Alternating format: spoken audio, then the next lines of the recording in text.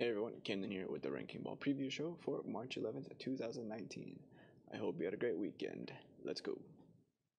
Here are your standings after last night's games. In the top three, we got Milwaukee, Toronto, and Philadelphia for the East. In the West, we have Golden State, Denver, and Houston.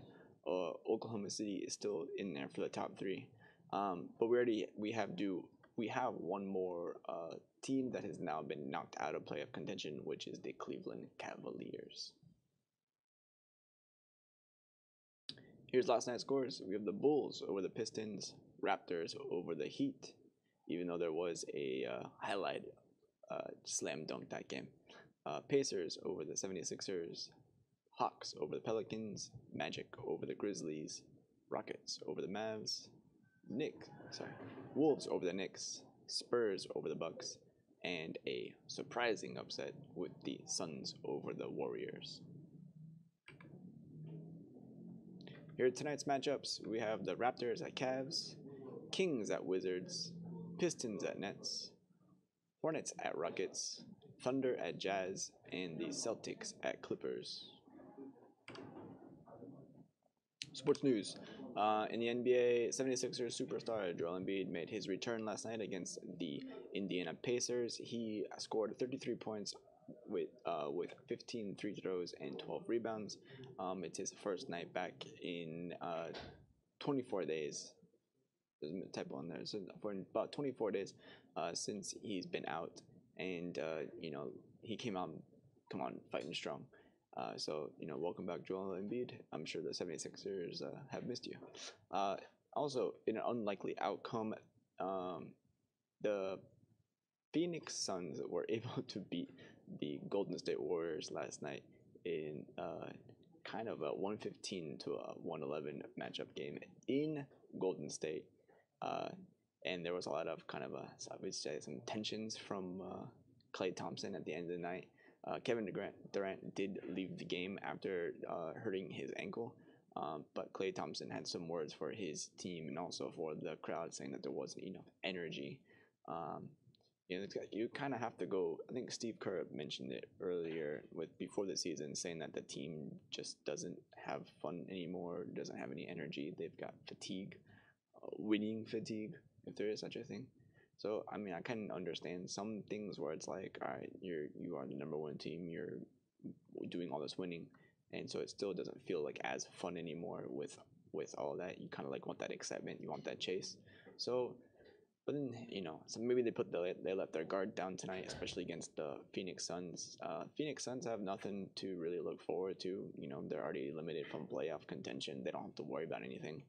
So they probably felt no pressure tonight. Just probably went in more free and more prepared than the Warriors did tonight. So we see how the outcome came, and kind of surprising to all. In the NFL, finally done. Antonio Brown is going to be going over to the Raiders. Last year, everyone knows that the Raiders were not doing really well last year, and the Raiders got him for a really good pick, really good price. They got a 3rd and 5th round pick for the Steelers. So I'm not really sure why the Steelers let him go for such a low value. Anyways, I mean, you have Gruden coaching the Raiders. It's been kind of a joke over there, so I wonder what he'll be able to do with the Raiders while he's there. So a lot of people wanted to see him in Green Bay with Aaron Rodgers, but we won't be able to see that now. Tonight's featured matchup, we have the Thunder at the Jazz at 9 p.m. Eastern.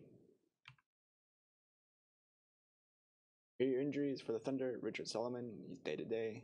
For the Jazz, Real Neto is out. Ricky Rubio says day-to-day, but he's mostly not going to be playing tonight. And Ikpe Undo, I hope I said it right, he's day-to-day.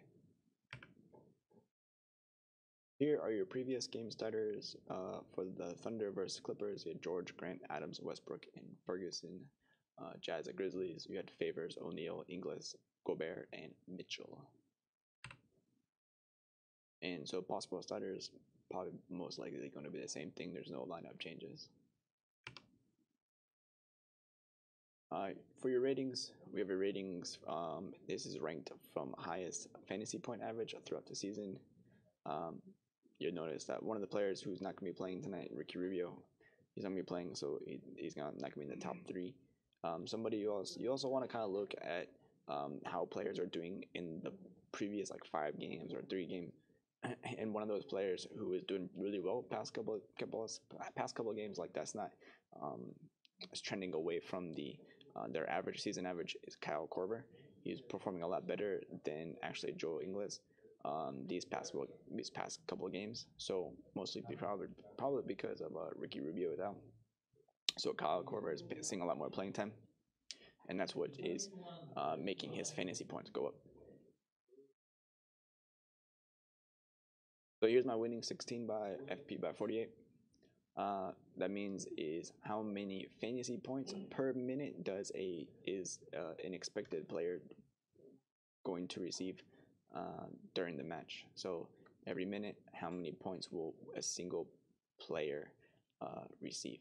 So Westbrook is averaging more than 1 point per minute, while mostly the league average, is going to be under. 1 point per minute is really close. It's really kind of like the 1% percentile of the NBA players who are going to be scoring 1 point above average, above and one fantasy point per minute in the NBA. So it all comes down like how many minutes are they playing and how well their performance is throughout the whole match. So you see in the top 16, Westbrook, George, Gobert, Mitchell, Adams, English, Schroeder, Favors, Grant, Crowder, Morris, Noel, Korver, O'Neal, Exum, and Ferguson. But in this kind of doesn't show.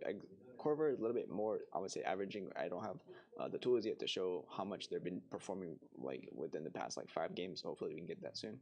But Korver is a little bit more up here in this area, but a little bit above Ingles with it Schroeder and Favors. So he's in that percent about 0.5 fantasy points per minute. That's what he's averaging in the past like 5 games. But here's some stats for you. What I like to say is by the time I'm finished talking about this, pause it. You can kind of do some research on your own with these stats.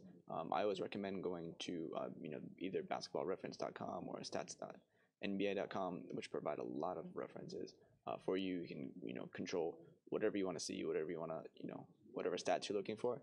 You can go there and you'll be able to find out any information that you need. So I like to look within the past 5 games. The Thunder are 2-3, Jazz are 3-2. Both, I would say, the Thunder are kind of being a little bit in a funk, I guess. They're just a little bit below average, not performing. I think that what they should be. And Jazz performing about average. Let's see. Both scoring around the same, about 112, 111, making the same number of field goals. But Thunder are putting up a lot more, more attempts. So that shows to me is that usually whenever a team is throwing up a lot of field goal attempts, that means they're not playing as much defense throughout a game. Whereas the Jazz are able to score this many average points with playing D. So they're a more defensive team. The Jazz are. So you get a more defensive team against a more just the Thunder compared to the Thunder, who are just gonna be throwing it up in the air and seeing where it's going. Whereas the Jazz, there's always this huge trend in these days, and we've all seen it with the Golden State Warriors just making threes.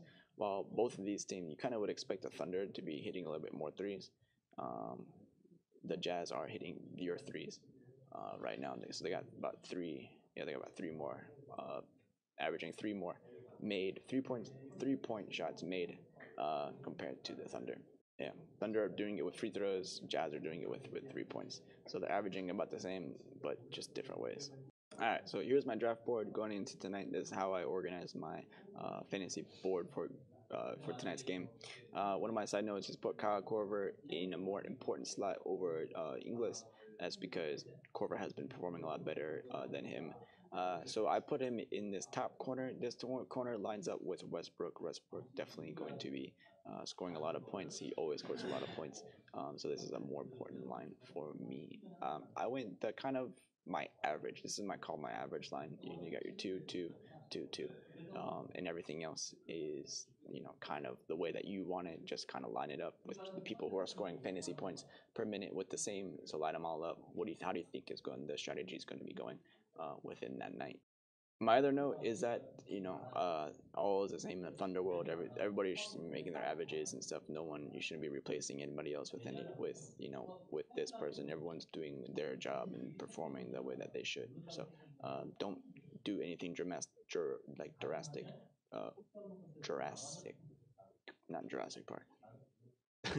Don't do anything drastic with your board with the Thunder or with even with the Jazz. Just the only thing is just change Carl Corver with Inglis. So maybe last time I would have put Inglis here and Corver here, or somebody else in this slot. But because I think Carl Corver has been performing a lot better as of lately, I'm gonna put him in this X. I always consider these two X's. This is the most important line for me. The second most important line. Everything else is up to you. How you want to go out with your matchup tonight.